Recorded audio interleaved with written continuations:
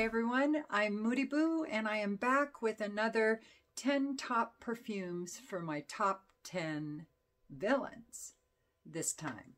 So my first villain that I adore, these are going to be 10 villains that I just love in movies, fictitious villains of course. And I'm going to go a little creepy and do like some fictitious movie killer perfumes, and I'm going to start doing like different movie cast, different characters in a movie, perfume them, because it's just fun to do. I'm sorry, but it's just fun to do. So I get bored when my husband's out of town, so I got to do stuff like this. All of these perfumes I may not have owned, but I have tried at some point. So I am familiar with them at least a little bit. And so I didn't have to wing it with anybody. So, all right, first up is Jadis the White Witch from The Lion, the Witch, and the Wardrobe. That was played by Tilda Swinton. She always does a fabulous job. Anyway, I wanted something kind of cold feeling. So I knew I wanted a lot of citrus in there. I looked for other things like with juniper, because that can make and mint, things like that to make the perfume cold feeling. But I couldn't find anything that really tripped my trigger, so I went to the citruses instead. Another criteria I wanted for Jadis is that she was able to turn the snow into sweets. And so I wanted there to be definitely some vanilla.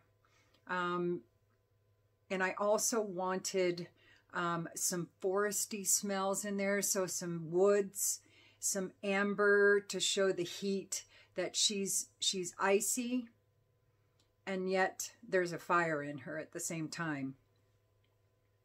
So anyway, and then some musk. I wanted some musk in there too, because, she is the White Witch, and some of the critters and characters she's around probably would be rather musky. So the perfume that I chose for Jadis the White Witch is Memo Paris Winter Palace. So it's orange and tolu balsam and tea and vanilla and a bunch of citruses and some spice and tonka and amber and benzoin and labdanum and woody notes. It was perfect for her.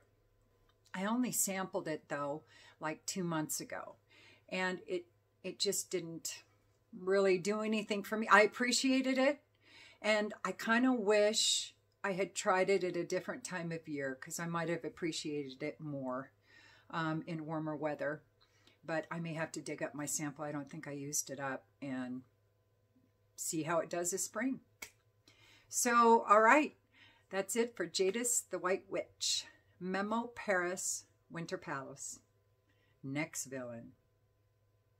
So my next villain is from a favorite movie, Legend.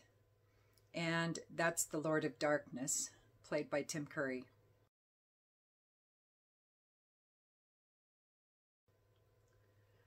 He was so perfect in that role. So perfect.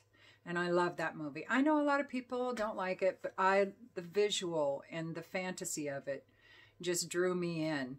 So I absolutely loved it. Now, the darkness that I am perfuming is the one when he's trying to woo Lily. And so I wanted some fruits in there, and there was some goblets of wine sitting there, so I wanted wine in there. And it's a lot of this movie takes place in the forest, so I wanted some woods and green notes in there and earthy notes.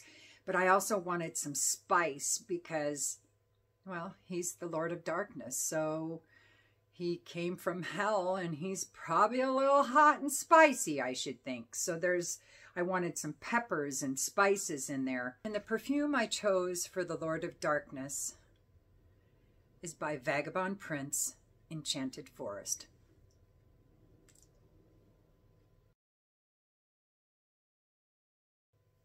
this, when I smell this now that I have linked it to the Lord of Darkness, that's who I think of. Because the Enchanted Forest is very moist, berry, like after a rain, forest, green. But there's always this underlying hint of unknown to it, of darkness to it. So it's almost like an enchanted forest at night is what you're smelling. And I don't know how you put night in a note, but they do a good job. I think it's because it's moist and it's dark berries and it's wet green forest. I don't know. It just gives this air of mystery. And with a name like Enchanted Forest for the movie Legend, yeah. And Vagabond Prince, he is the Prince of Darkness. So I thought it was a perfect perfume for him. And also, it's alluring. And he was trying to woo Lily. He wanted her. He wanted her to be his bride. So it wouldn't be foul smelling. There'd be no sulfur and brimstone in there. You know, it would be aromas to draw her in and enwrapped her. So that's why I thought Enchanted Forest is perfect. And performance on it is super good too. I do own a bottle of that and I covet it. I love it. I just wore it the other day. Love it. So anyway, that is Vagabond Prince, Enchanted Forest for the Lord of Darkness from the movie Legend. Next villain. My next villain is probably one of my all-time favorite villains, and that's Cersei Lannister from Game of Thrones.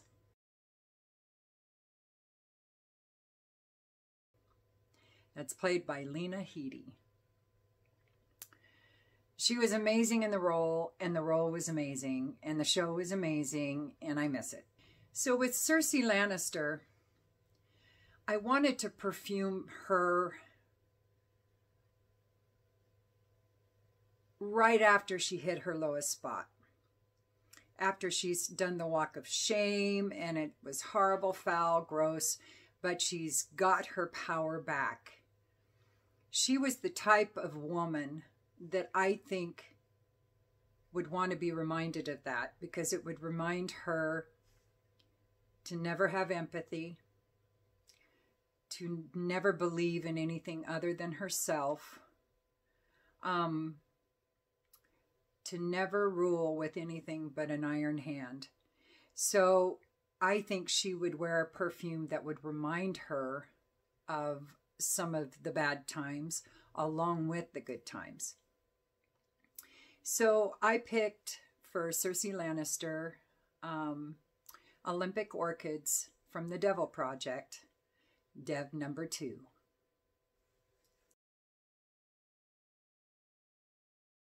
I love Olympic Orchids. It's an independent perfume house, but it is amazing. I have several perfumes from Olympic Orchids. At least I used to. I did give a few away to my nieces and some friends and coworkers and things like that. But I still have Asafume, and it's still one of my favorites. So for Cersei Lannister, I wanted spice, lots of spice, to show the heat. And almost like you can't take too much of her or you'll burn up. So I wanted lots of spice in there. And I wanted a lot of animalic notes to just show the nastiness of her. I mean, she was screwing her brother, for Christ's sakes. Heck, 2-3 kids with him. So, ew, just gross. And so I wanted a lot of animalic notes, not just to represent how she smelled during her walk of shame with all that feces on her, but also her ickiness with her brother. So I wanted a lot of animalic notes in there. That's why the Devil Project's Dev number 2 was perfect. But it's a really good perfume. So it's incense and clove and cinnamon and labdanum and civet and castoreum, and there's leather, and she wore a lot of leather. That was another thing I wanted in there. And there's woody notes and musk and green notes and a hint of florals, but I never really get the florals. For me, it's all about the spice and the animalic notes. But it's not an overpowering, fecal smell or anything like that. It's super, super interesting. Now, I had a sample of it that came with, it might have been Osafume or one of the other ones that I have of hers. And I went through that sample. Absolutely finished that sample. Now, did I wear it out of the house? No. Would I buy a full bottle? Probably not. It's not really for me. But for Cersei Lannister, it's perfect. And Olympic Orchids is a great indie house. Prices are incredible. The selection of perfumes, it's such a huge variety, and there's so much imagination with them. I really hope that you guys check them out. And performance is really good on this one too. So that's Dev number 2 from Olympic Orchids for Cersei Lannister from the Game of Thrones. Next villain. So the next one is probably one of the most charismatic and sexiest villains in the movies, even though he's super creepy at the same time. And that is Hannibal Lecter from Silence of the Lambs, played by Anthony Hopkins.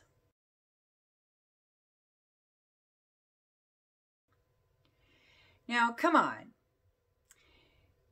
Hannibal Lecter wouldn't have been as good of a character as he was, and as creepy and wonderful and dynamic. And he just stole the show every time. And that wouldn't have happened if you weren't a little attracted to him. Just saying. Everybody can go a little blind when they're attracted. So the whole cannibal killing thing, feeding body parts to people at dinner parties. Yeah, that's all right. As long as you come home and cook me fava beans with a nice Chianti, I'm good. Anyway, for Hannibal Lecter, I knew he'd wear a very expensive perfume. He would not cut corners. He wouldn't even bother. Oh, there's a squirrel in my railing. He wouldn't even bother with Target perfumes. He wouldn't even walk in a Target. I don't even think he'd walk in a Macy's or a Bloomies or anything like that. It'd be exclusive boutiques and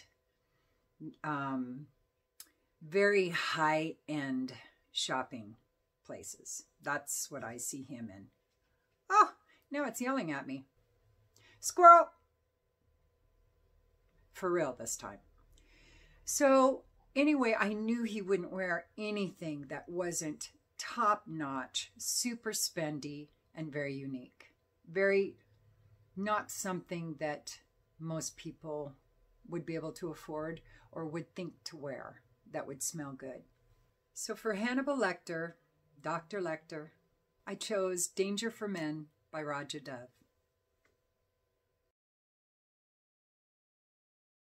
In the movie Hannibal, the sequel to Silence of the Lambs, he went to this very exclusive perfume shop. Perfumier. Anyway, it was in Italy. And he wrote her a letter, and he wanted it scented with a very special bespoke perfume he had made special for her. Two of the notes in there were ambergris and lavender. So those were the two main notes I wanted to have in this fragrance, was lavender and ambergris. So this has ambergris and lavender and woody notes and patchouli and fruits and violet and oak moss and a little bit of vanilla. There's a little bit of animalic notes in there and some tonka and musk. And this perfume has a lot of facets to it, in my opinion. I only had a little sample. This isn't one I own. But it smelled very I think, what a lot of people would interpret as masculine. And that was something that I wanted. I didn't want a unisex perfume because I figured Dr. Lecter would wear a men's perfume. He's old school. He's traditional. I don't think he'd branch out and wear a woman's perfume or a unisex perfume. So, and when I smelled this, it smelled, honestly, it smelled unisex to me, but I think the general public would absolutely picture it as a masculine scent. So it's not for me. It's not my favorite, to be really honest with you. And I would never buy it for my husband because it's not something that, you know, floats my dinghy in that regard. But I appreciate it. So that's Roger Dove, Danger for Men. Next villain. So my next villain, I get a lot of crushes on villains. I really like them a lot of times. Sometimes not. But if they're charismatic and there is something about them, their voice, their mannerisms, the way they dress, something, yeah, that crush-o-meter starts rising on up there. And this next one, I miss him. But my next villain is Severus Snape from the Harry Potter series, played by Alan Rickman. Gosh, I miss him. Thought he was so sexy. As Snape, especially. Oh, I also loved him he was in some period piece of a famous book. I can't remember. He played like a colonel or something. Anyway, and he ended up with Kate Winslet. I can't remember that. Anyway, I don't know. That's irrelevant. As Severus Snape, though, so hot. I found him so hot. And I wanted something with some mystery and some sweetness to it, because at the very end, you find out he's actually a really good guy. So I didn't want it too intensely dark. I wanted there to be a little lightness to it. For Professor Severus Snape, I chose Killian's Dark Lord.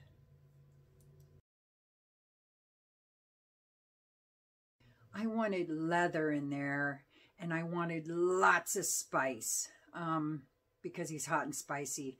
But at the same time, I wanted some sweetness and some softness. So maybe some florals or something like that. So when I looked up the notes or the perfumes, I wanted leather and I wanted a bunch of peppers in there, but I also wanted some florals. I figured that would kind of soften it up. And that's when I came up with Dark Lord. It's leather and vetiver and boozy notes. And then there's some floral, some davana, some citrus, a lot of pepper, some woods, some green notes. Because, you know, Hogwarts is right in the middle of this very green, lush looking area. So, and with a name like Dark Lord, are you kidding me? Oh my God, it was perfect. It was perfection. I mean, on my first list with heroines, I only found one that was that perfect, and that was Arya Stark's, but not today. But Dark Lord, shit, had to be Severus Snape's perfume. And performance on it is really good. So, all right, next up. My next villain is our creepy villain, but I just love him because he's so creepy. And that's Jack Torrance, played by Jack Nicholson from the movie The Shining. So for Jack Torrance, I wanted some boozy notes in there because we know he wasn't a very successful, sober ex-alcoholic. And I wanted some woods in there to represent the hotel. And I wanted some grass or green notes or something like that in there to represent the maze.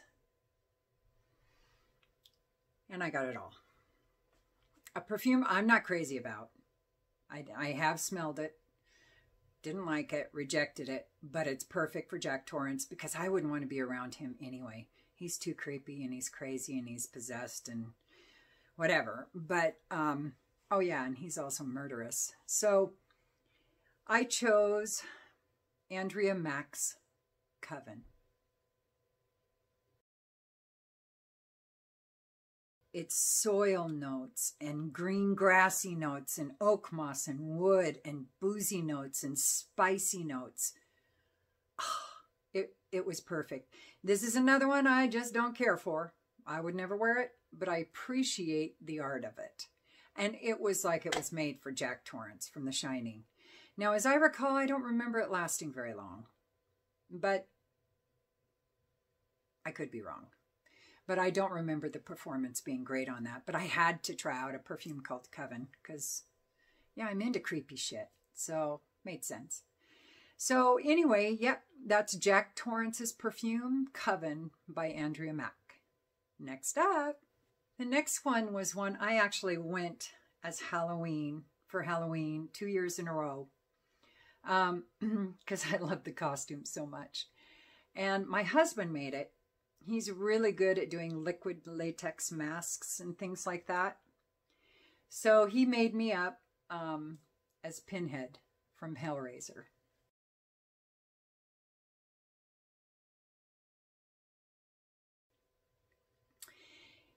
It was awesome. So I had the coat, the black coat. It had a high collar, so I just let my hair go down the back with my skull cap. And then my husband built these latex pieces. He took plastic toothpicks and melted them on both ends because he knew people would be coming up to my head hitting the nails in my head. And so he flattened it on the side that would be up against my head, and then he flattened it on the top so it looked like the head of a nail, and then he spray painted them silver, and they looked just like nails. Just like nails.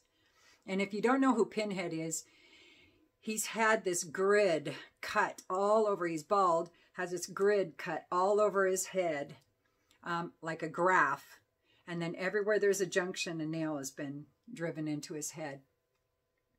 So anyway, and he made pieces like the facial piece had the nose on it. So the nose and the skull cap and the head piece were all attached. But then I had 2 cheek pieces and a chin piece. And so when I talked, all these nails moved with my face. It was a coolest effect. The first year that we went, he was my victim as well. He had a slit throat, and he had made up the arm of his coat, he had a bulb of fake blood. And so when we first walked in, there was this gal who had her back to us, and she was with her boyfriend, and they were close to the door because it was packed. And her boyfriend went, oh, you know, and she turned around, screamed, fell off the chair. And right about that time, my husband lifted his head back and started pumping the blood out of this fake gash. Let me tell you, we drank free all night. The bartender was like all over us. She thought we were so cool. And yes, we won the Halloween costume contest, and we won the next year too, but not at the same place. So anyway, I love Pinhead. Love Pinhead. There's something very sexy about him, I have to say. And yes, I taped my boobs down. And here's the kicker. At this bar, I had to pee, and it was like 2 stalls in the stupid women's room. It was ridiculous. And so there was this line of about 4 people out the bathroom, and I stood in line, and they were like, you can't go in here. You go in the men's room. And I'm like, I'm a woman. Listen to the voice. No Adam's apple. I'm a woman. They're like, no, you're not coming in here. You're no woman. You're a damn dude. Da, da, da, da, da. So I had to go inside the door and basically open up my coat and let them see that I had ace bandages holding everything in.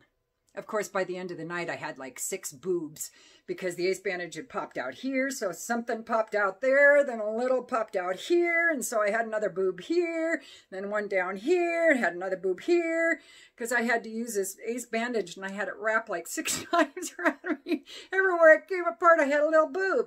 So anyway, but you couldn't tell through the coat. So anyway, it was a great costume. Long story longer. I chose Pinhead, who was played by Doug Bradley in the Hellraiser movies.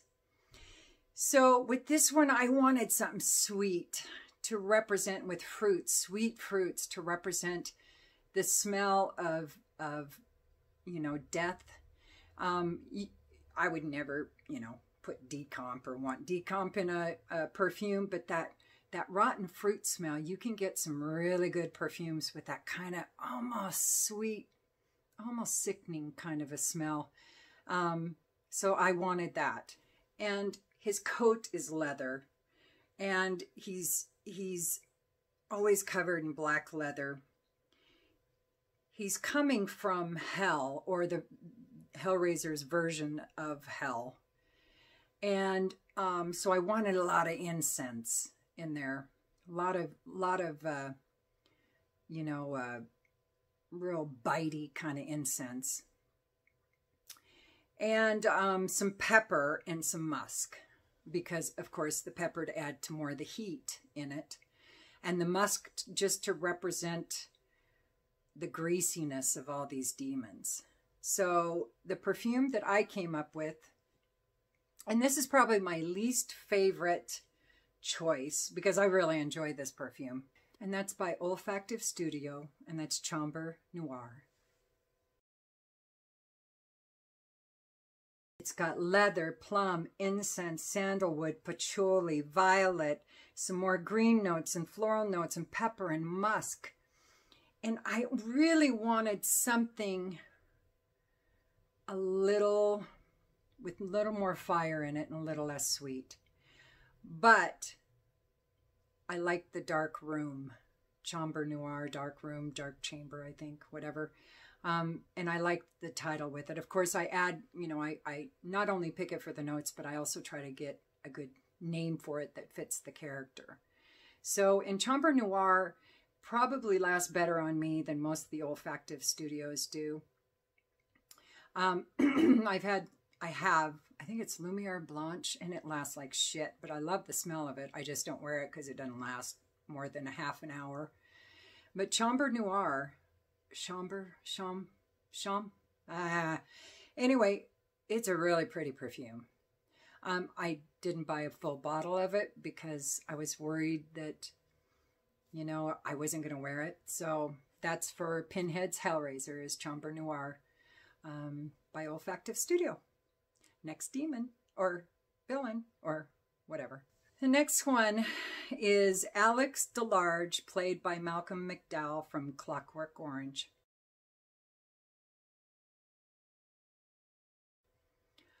This is probably the sickest puppy on this list, but Malcolm McDowell played him so well. He was such a sick ticket.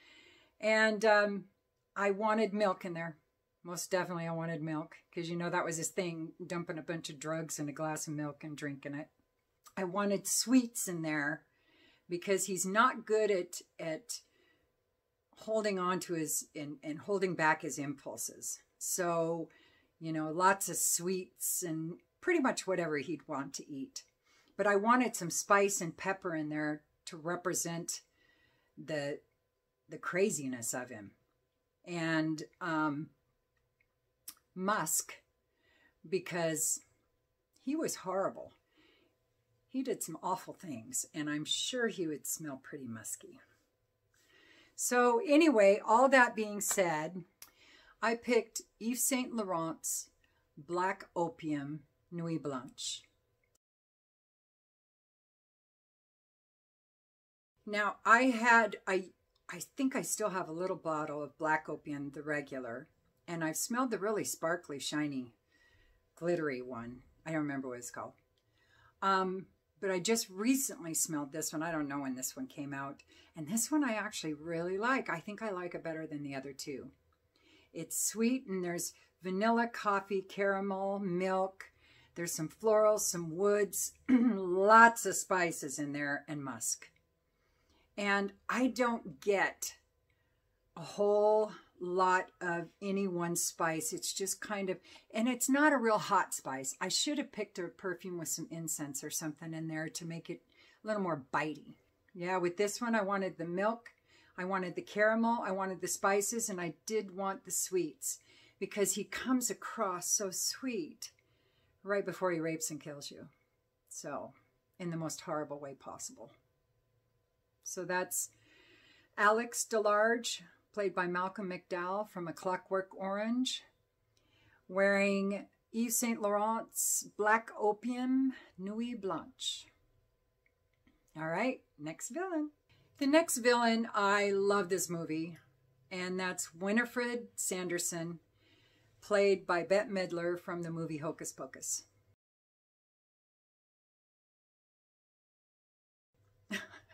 But Bette Midler, the divine Miss M, she can do no wrong, in my opinion, at all, ever. She is fabulous. I remember her from He's a Boogie Woogie Bugle Boy from Company B.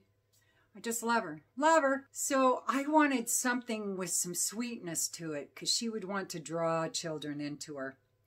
But with some darkness and some pepper and some musk and some spices, because I would want it sweet, but with an underlying hint of danger, of heat, of spice. I picked Atelier Dior's Luna Felina.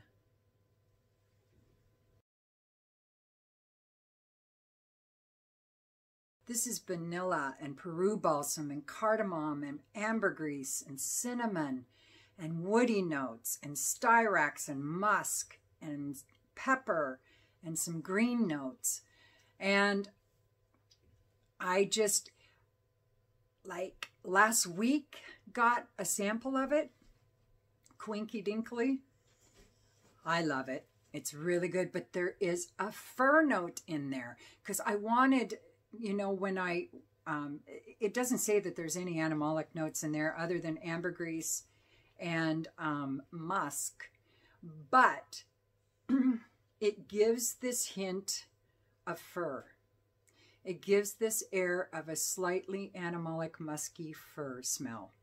Because the cat, I can't think of, Jinx the cat, I wanted something to represent him in there.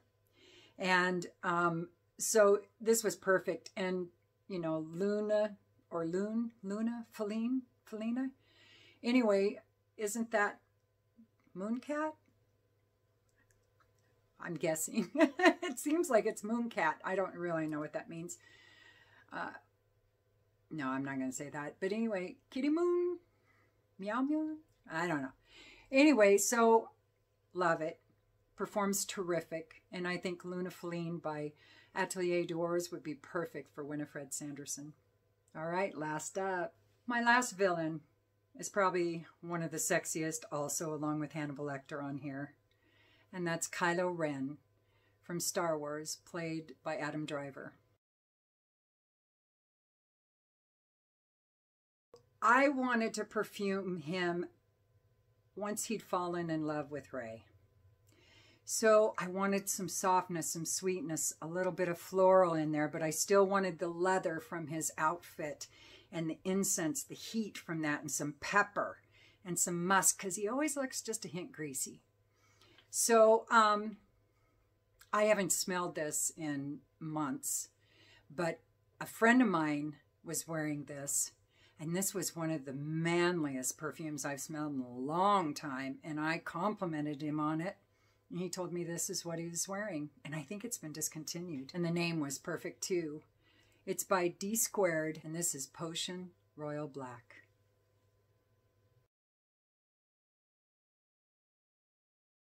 It's rose and incense and leather and woody notes and cashmere and wood and tobacco and pepper and musk and a little bit of citrus in there. It's a very manly smelling perfume, but it has a hint of softness to it. Now, it wasn't one that I would wear, but I would totally get my hands on it and give it to my husband. I would love to smell that on him.